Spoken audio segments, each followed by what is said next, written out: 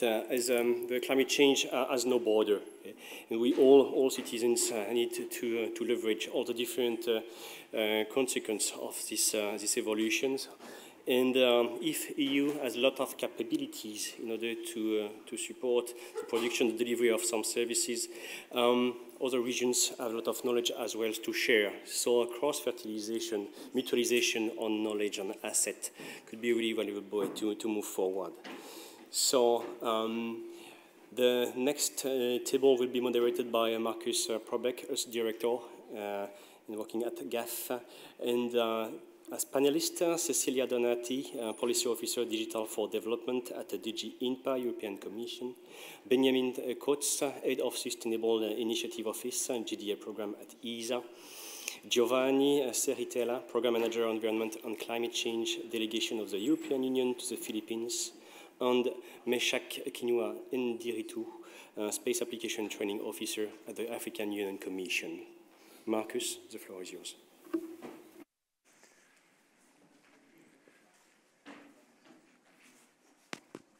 Thank you, Manuel. Welcome, Cecilia. Nice that you join me on the panel, and we have also the other panelists join online. Question to Ben and all the others, are you here? Is Giovanni here? I can hear you loud and clear. Hi, Giovanni. Hi.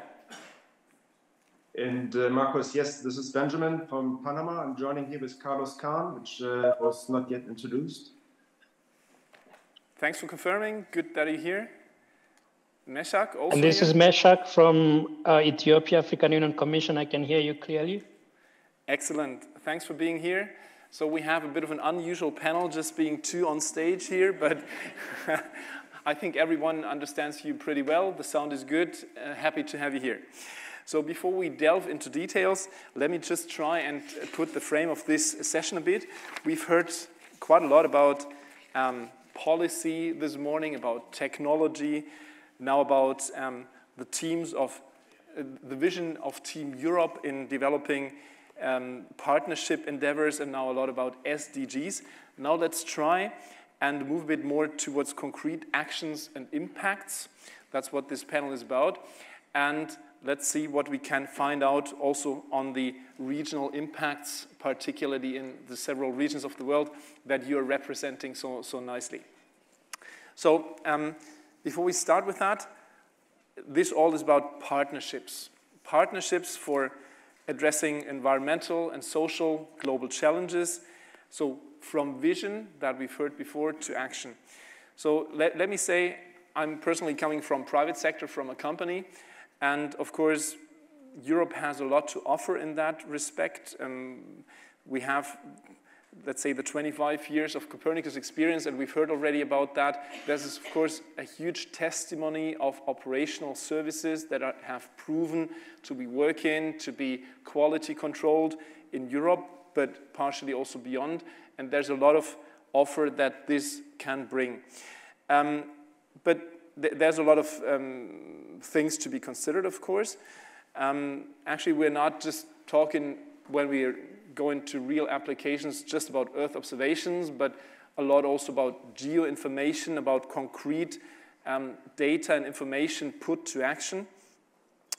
And let's say there is a lot of considerations that can be made, like still at the moment, most customers to private sector Earth industry is, of course, the public sector in Europe, but also worldwide. And of course, industry is always looking for new opportunities also in business to business, but this is still, let's say, underdeveloped in many respects, with a few exceptions, of course. The interest is, of course, to use operational services, not just the research results that are certainly there in many respects, but to really go to operational things, to also create benefits in the countries, in the regions, on a long-term sustainable manner. So it's not about projects and one-off funding, but it's about long-term implementation of a vision by concrete actions. So having said that, I'd like to give the floor to our panelists. And probably let's start with Cecilia, but then go in turn with everyone. Maybe just a short 1-minute introduction. tell us who you are, who you're working for, what your main challenges and endeavors are, and what role Earth observation can play in your daily challenges.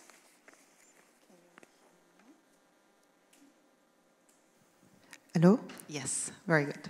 Good afternoon, everyone, and thank you very much, Marcus and Ersk, for having me here with you. I am Cecilia Donati, and I work for the European Commission, the department in charge of international partnership. So we are looking at collaboration and, as you said very well, partnership outside the EU.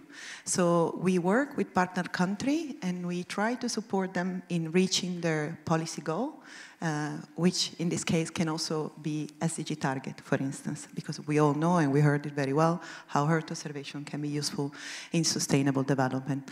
So our challenge every day is, I would say, to try and understand here from Brussels what are the main challenges around the world and how we can support them in building programs that are effective, efficient, and most importantly, that can be sustainable in the long future.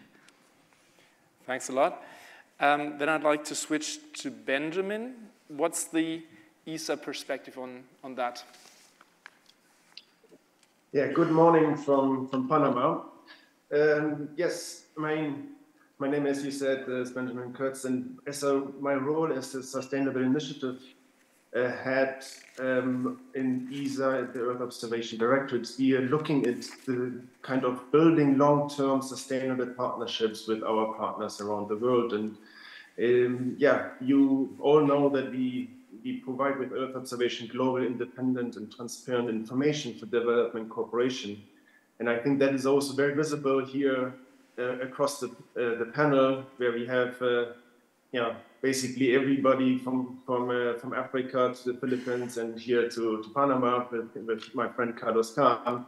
And we really want to be connected through space, particularly with Copernicus. And I think we would like to make the case, and we do it already for quite some time, that in development cooperation, where some of our long-term initiatives are placed, we can use Earth observation to design, implement, and assess the impact of development cooperation investments. And there we work with different actors like the World Bank and the Asian Development Bank as part of our Global Development Assistance Program, but actually also with many of the Earth companies, which you certainly have in the room. So that only makes sense if we use the Earth observation capabilities in the context of individual countries and transfer these kind of capabilities so their ministries can use it on, to follow up the state of their resources and economic activities. And here another partnership we really would like to take to another level is together with the DG INPA, where we have now a number of activities running, and that really brings it to another way how to work. Just spent the last day together with the European delegation as well, who opens doors to work with the different governments. And that is here in Panama, and that is really making a difference. And you'll hear, I think, surely from Carlos and also from Giovanni more about that. Thanks a lot. Carlos, as you're sitting just right next to it, it's of course logical to ask you next.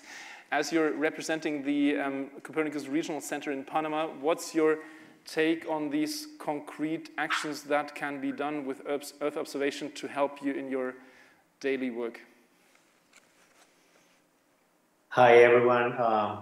Thank you for having us here. My name is Carlos Ken. I have 4 years in this administration, and since November 2019, we have been totally devoted on having Copernicus regional center established in Panama. We have built a strong relationship with DG INPA, with DG DEFIS, but also because of all the projects and to the pandemic, we have collaborated with DG ECHO, GRC, and Sante on health. The Earth observation we observe as very transversal, not just only on the topics that are SDGs per se, and SDGs probably is just a name, but it's more into, as most of the previous statements, is a long term and how we can survive on this planet Earth and to sustain the future generations that will come. Obviously, the relationship with the European Union and this dialogue pertains to us another type of elements that probably we as technicians have not brought up at some point, but we believe that this technology has to establish a legal interoperability with local and international jurisdictions in where Earth observation data can actually overtake policy-making process. And that is very transversal, and probably my other colleagues from Latin America and the Caribbean and probably in Africa and in Asia can concur with that. Thank you. All right, thanks a lot for the brief first overview of the perception from your side. Then let's go like in Eurovision Song Contest. Now let's switch to the Philippines. Giovanni, what can you tell us about your perspective of your regional challenges that you're facing? Right, well, thank you very much for the question, and good afternoon, everyone. I'm actually at the moment in Italy, but I'm based in the Philippines at the EU delegation in the Philippines, where I'm managing the Copernicus program for the Philippines. The challenges, well, it took 4 years to come to where we are now, where we actually have a program on the ground, together with colleagues from European Space Agency. And the main challenge we faced early on in the designing of this program was the fact that traditionally, and this is not only the case of the Philippines, this is the case of many countries in many EU partner countries around the world, is that the traditional partner for these programs, the government, tends to work on kind of isolated, standalone silos. The various departments, which are traditionally important for Earth observations applications, the Department of Environment and Natural Resources, Science and Technology, for example, Agriculture, and so on. Forestry, they all tend to develop their own niche of technical skills and technology and applications that seldom they like to work across these artificial boundaries that they create. And this was something that took some time to break through. Eventually we managed. Now we have a very nice program, nicely designed with 2 key government agencies in the lead, the Philippine Space Agency and the Department of Science and Technology.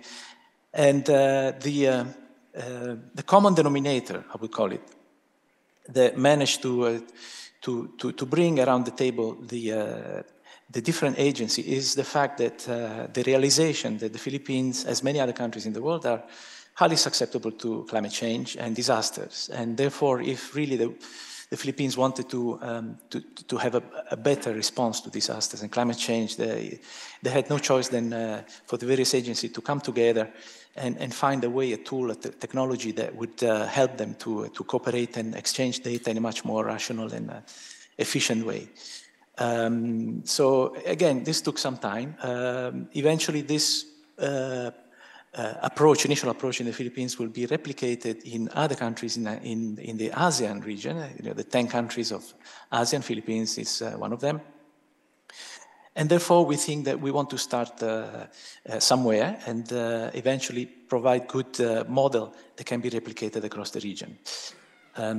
So this is one of the challenges that we faced. The other challenge that we are going to face eventually is that private sector is not seen, not only in the Philippines, again, this is a common thing that we see in many other countries, is not seen as a key element for a successful implementation of development programs. And this is something that our program will help, again, to overcome, because the private sector will be a key stakeholder across all the components of the National Copernicus program. I will stop here. Thanks a lot, particularly for the last statement. I think you're totally right. I mean, there is a lot of knowledge in the private sector that has been accumulated, and established, particularly in the frame of the Copernicus program, but also previous activities, and would be, of course, reasonable to utilize that as existing. Thanks for that. So now switching to Mesak from the African Union Commission. What is the role of your organization? What are the daily challenges? What's the partnership recognitions and the role of Earth observation? Just as a first brief introduction. Thank you. My name is Meshak. Hopefully you can hear me. Yes, very well. Yeah, speaking to you from Addis Ababa, which is the continental headquarters of African Union Commission. I work as a space applications training officer, and while supporting the African Space Agency that was recently created, we also have a program that is running, and by coincidence is a collaboration between Africa and Europe called GMES and Africa, and we're gonna dive into that as we go into the details. Well, traditionally, the African Union Commission is just a policy driver, and we did a lot of work to integrate the development of the African space policy and strategy into its working, daily activities. And so far, we have reached to the level of creating the agency which now drives that policy and strategy. And it focuses on 4 main domains, and Earth observation is one of them. In Earth observation, what we have observed, and this is not, again, an isolated case of Africa, but we started off from situations where people were working in silos, the researchers on one side and then the policymakers on the other side, and without proper communication or utilization of these services. And breaking that barrier has been a big undertaking for all of us. When we started, for example, with different projects like Mesa, Puma, and those that came before that, we found that the research organizations which worked at the regional level or at the national level would stop at the product development, which means data and then packaging them into probably policy briefs and all that.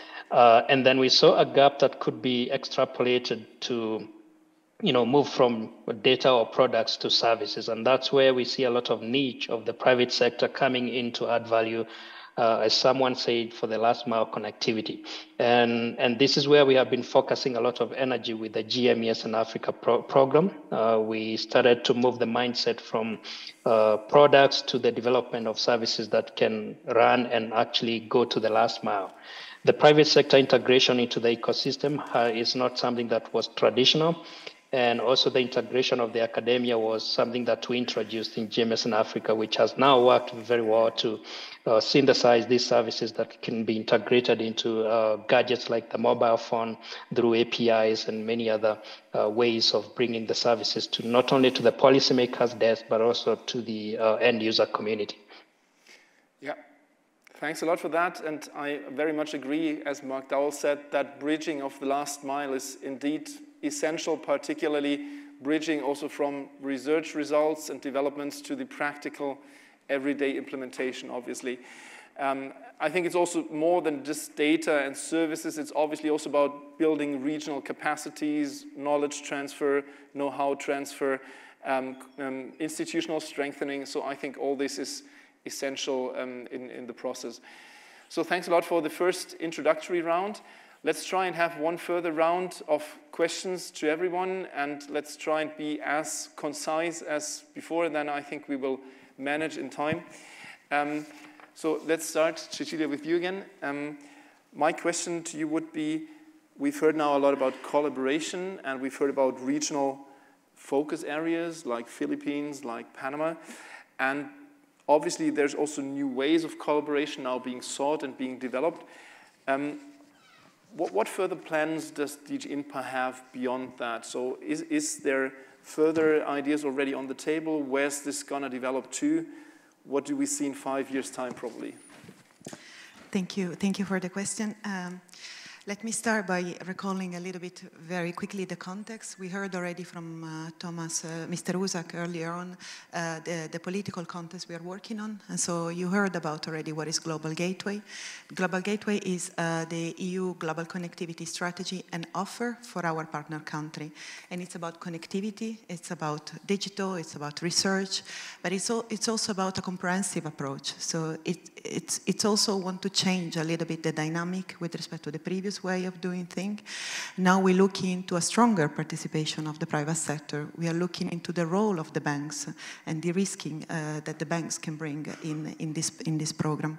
We also look into what is the role of the member state. So we talked about a Team Europe approach, where we really look into different partners being able to bring something on the table to have a better impact and a bigger project as well. Because we all know the public money are not infinite, so we need to look for other solutions in this case. So if I look at the future, of course, what is coming next, and it's very, very important, is, you heard already, the summit this summer is the EU CELAC summit. This summit gives us the possibility of discussing at very high level and with our partner country what are the priorities. And according to this priority, new program can come up. And so this, for instance, was exactly the same way. We are now formulating the EU Africa Space Cooperation Flagship. There is a summit outcome from the EU-AU summit of last year. So we look into an holistic approach, as we said it before, an integrated approach. We look into a replicable model that need to be adjusted in the different regions, but build on similar pillar. So we look into, we start from government and dialogue. So we want to establish a dialogue with our partner country in order to ensure sustainability of the partnership and the program. We look into infrastructure, so we talk about data ecosystem, data infrastructure, cables, a strong data center, and so on. We look into development of skills, so capacity building, raising awareness, support partner country in being able to be autonomous in reaching their goal, and developing services that are according to their needs, that are not per se our need, might be different, and we might have much to learn from them as well. So it must be a win-win partnership from two sides.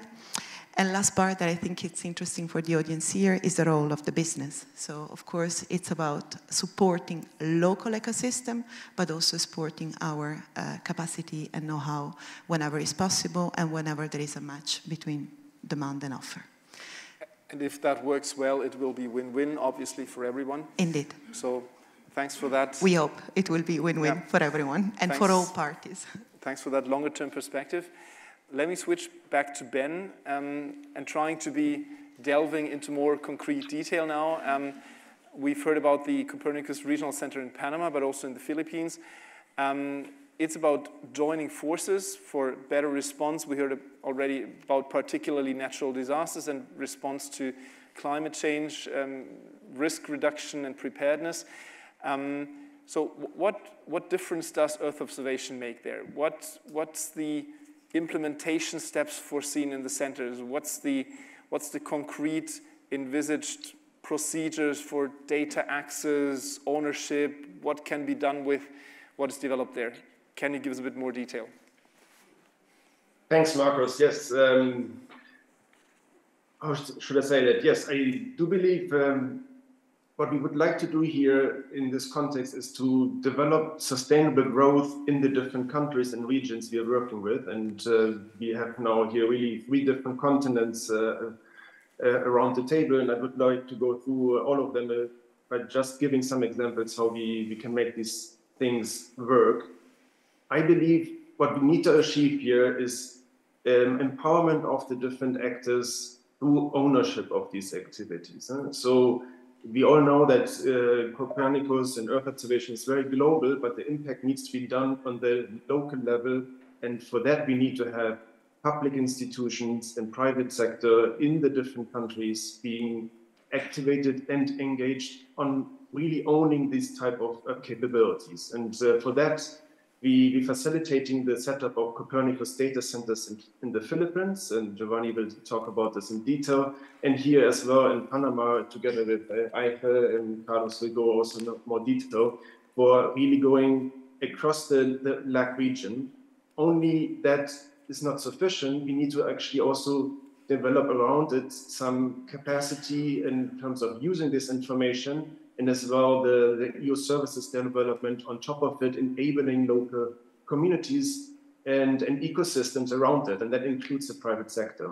In Africa, we already look back on more than 20 years of collaboration with the African Union Commission, and MESAC is a long-term collaborator for that, as well as the African Earth Observation Community in terms of research and development.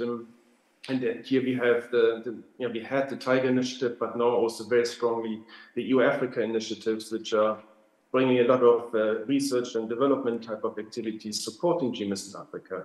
Just very some concrete things here. What is happening as an example in Panama, the Latin American and Caribbean region. We just yesterday spent some time together with the different governmental agencies. We met them. Vice Minister of Foreign Affairs who's supporting this, but we also, most importantly, we went on the ground to look at offices where this center can be placed. We will meet this afternoon the data center where we can host the information. And all that is only possible because we have this kind of funding together with DG INPA to invest in this kind of activities.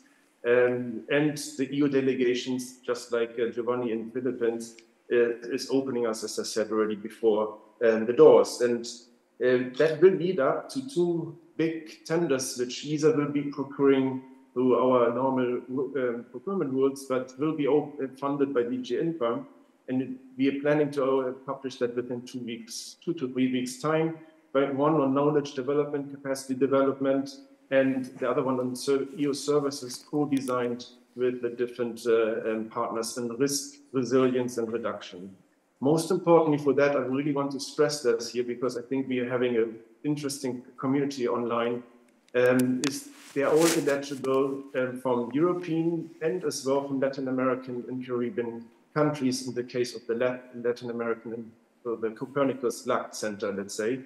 And so we really explicitly encourage international teams to bid for this. And so I really know there are already some people trying to do that, but I think it's a very good platform here to announce and to make this work. And thanks to Earth, we have this kind of connections.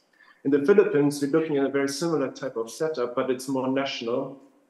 And Giovanni already mentioned it can go regional, but I mean, one step by a time.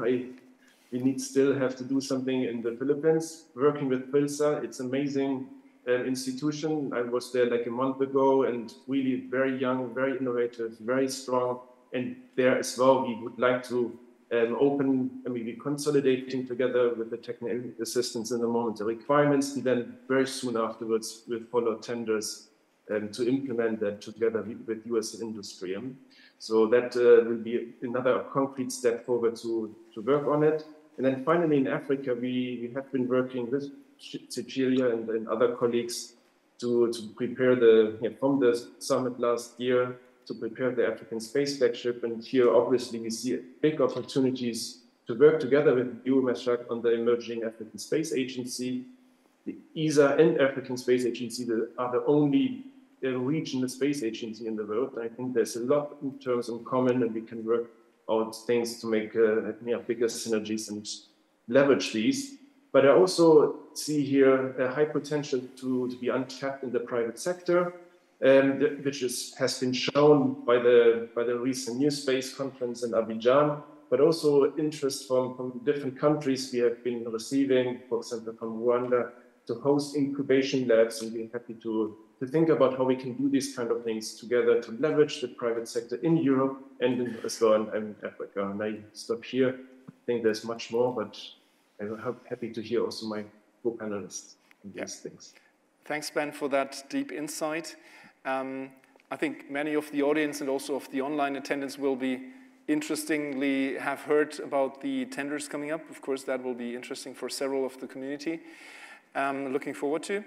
And now, Carlos, from what you've heard and from what you know and envisage to happen, how do you think that this international cooperation can really support in Panama and in the region the future emergency resilience, and particularly what benefits do you think and which kind of boost will it bring to Earth observation community, also private sector in your region? What's your perception? Hi again. Yes, thank you. Well, this is very interesting because I believe that the pandemic has brought us an enormous tension and put us on very innovative and creative ideas on how to survive. That's a fact. And how the scientific community and also how also the strategic and political floor are using this intelligence brought up by Earth observation is navigating into their mindset. And it's very particular that we have, for example, in the Vice Ministry of Environment, she used Copernicus data to establish a new forestry and land and use of land map that it was quite impossible in using data a couple of years ago. So now the maps are being updated from 10-year span to a 2-year span. That's a quantum leap. Yeah. And obviously, how these maps are being used by other type of institutions towards agro policies, terrain policies, and also now that the institution for tropical disease research, the Gorgas Memorial Research Lab, has been more focused on having sonetics research with the health vertical. And that is quite amazing how this international collaboration using Earth observation can respond to the complexity that we are living now. And obviously this international cooperation will deliver, as you mentioned, knowledge transfer, the know-how transfer, but also the technology sharing. That's a driving force for Latin American countries and also the Caribbean, and also the opportunities towards the financial support and other mechanism of investments are also very, very welcome. Thank you. Thanks a lot. I mean, that is very concrete value that you describe for regional policy making, also because having information that is being actionable, of course, provides a lot of opportunities to act then. Thanks a lot. Let's move to Giovanni. We've heard from you before about the ambitions also for the Philippines and how to potentially expand that regionally in the future. So what's your perception? How can this happen? What's the envisaged progress from being a national mirror center for Copernicus data, towards being a regional one? What's the envisaged implementation stages? What's your vision on that? Okay. Well, as Ben rightly said, we have to start first in the Philippines, and that's what we're doing. But because the procedures and the formulation of new programs in the Commission is a very lengthy process, that's why we're already starting now formulating, designing the future of the Copernicus program that we are starting in the Philippines. And we have to do that because we don't want to have a gap between the two initiatives, meaning that the Copernicus program in the Philippines is a 3-year program starting this year, or started already this year. And by the 3rd year, at the end of the 3rd year, we should be in the right position to continue and build on the national program in the Philippines, scaling it up to a regional level in ASEAN. So progress is actually made as we speak. We have right now, a formulation process going on for this future phase. And traditionally, the ASEAN countries, they pride themselves to excel in some specific areas, whether this is services or communication technology or response to disaster, sustainable forestry, and so on. In some cases, this is actually is a constructive and positive spirit of competitiveness between countries. So by starting in the Philippines will be the first in the region among the 10 ASEAN member states to host and establish a mirror site, a data center. It's been called during the previous interventions. And it will be the first also in the region to sign a data exchange cooperation arrangement between the Commission and the partner country and the government. This would grant preferential access to Copernicus data in terms of resolution, coverage, and speed of data acquisition for the Philippines. And in this context, this will be a nice example that other member states in ASEAN would want to replicate and learn from. So, as I said, we are now starting in the Philippines with the first component, because the program in the Philippines will have 3 components. One will be an infrastructure component, which means the establishing of this mirror site. There will be an application development component, which will actually be developing scalable pilot projects that would demonstrate applicability of Copernicus data in areas of national interest. And then there will be a capacity building component, and there will be opportunities for know-how and academic and knowledge transfer between Europe and the Philippines. So we cover the spectrum of cooperation with the Philippines quite well with this program. And this will be a possible model that will be replicated in other countries. So again, we start with a small program. It's a strategic program. It's a 10 million euro. It's not a massive amount of money, but it's strategic, as it is important to make this amount of resources strategic and well used, with a view to have a much larger undertaking. My colleague Cecilia already mentioned it, is Team Europe. Under the Team Europe initiative, there will be a much larger, a more important, substantial engagement of individual member states, EU member states, in order to address digital connectivity and the larger infrastructure that would enable Copernicus data to be much more effectively exchanged, not only within national boundaries, but across national boundaries in the region. All right, thanks a lot for giving that additional vision. Very interesting to see how this will develop. We'll closely observe and accompany the process for sure, all of us.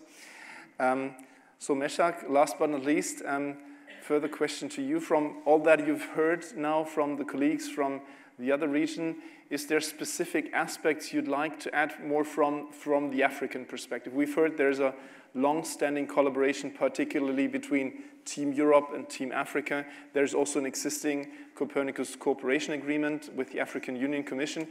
But what's, from your perspective, additional and specific to be added, maybe? Yeah, thank you. In fact, I was following keenly on the discussion because Benjamin will remember sometime we started working on how to distribute these data centers on the continent to allow preferential access to the Copernicus data in Africa. And at some point, we did some testing, and I believe some work is still going on to select some of the sites for the Copernicus preferential data access, allowing for more robust services to be developed. But just like it was said in the beginning, probably to approach it from a high-level point of view, the new approach and the new collaboration is focusing on Africa-Europe collaboration in space and not particularly on Earth observation. And there are many reasons for this because, as I mentioned, the creation of the African Space Agency is changing the dynamics on how we view collaboration from this point of view. And, the African Space Agency is mandated to not only to coordinate, but to implement some programs that will be of interest to both continents. And this means that we are interested not only on the downstream verticals, but we're also looking at the upstream sectors as well. And this is inevitable because we're seeing a lot of convergence of different technologies that is helping in removing some of these domain artificial boundaries, which means that many sectors or domains of space might be working together. And in the future, we foresee that probably we will not be treating Earth observation in isolation. Now, going further from that, we, as I said, we have long-standing cooperation with European Union and particularly also with their technical institutions and not excluding ESA. We have had a lot of collaboration with ESA recently, not only in GMS and Africa, but in preparation for this Africa-Europe collaboration in space. Now, we have learned one or two lessons from GMS and Africa implementation in the process of doing this collaboration. And one of them, like I said, we integrated the private sector into the ecosystem of Earth observation projects, which was not traditional. Through GMS in Africa, we have created a network of about 150 institutions, which are national and regional. And this huge network has been working collaboratively for the first time, involving the entire continent in a synergetic manner of developing services. We focused on marine and coastal area services, and then water and natural resource services as the first implementation of the priority of implementation. Now, what we have done, we have also created a network of academia, which is very important for the skill revolution and creation of that continuous skills needed on the continent to continually prepare the population or the technicians or the researchers on the new emerging technologies. And the particular focus now is actually to take advantage of emerging technologies like cloud computing with the massive data set that are coming from not only the Copernicus side, but merging with other data points from different sources, which leads to the the rationale of putting together these data centers on the continent, because we have seen a lot of demand for data in Africa to develop different services and different products. But due to the challenges that are faced in different parts of the countries, we are talking about 55 member states of the continent, which have different and variable challenges that needs to be handled case by case. But when it comes to the internet connection, we see a common trend of the low bandwidth of access to data, which then led us to having that conversation with ESA on how to establish those data centers that could facilitate ease of access. But not only that, building cloud solutions that could allow only the downloads of essential services or products that are more synthesized to free the bandwidth and allow as many as possible institutions to have access to that information. So I would say in order to effectively address the cross-border issues that we are facing, like climate change, disaster risk reduction, etc., on both continents, I think the next Africa-Europe engagement should look at all this holistic spectrum of space, and including other dependent technologies like IT and many other sectors that will facilitate the development of services on both continents. We're talking about the rising, space economy on the continent, which is expected to be in the northwards of 20 billion by 2025. And this is very important because it shows a lot of interest from our own member states of developing the space sector. There is a significant budget that is being invested by different countries on space, and most of it goes actually to Earth observation, which implies, again, there is high demand for EO applications across many public and private sectors.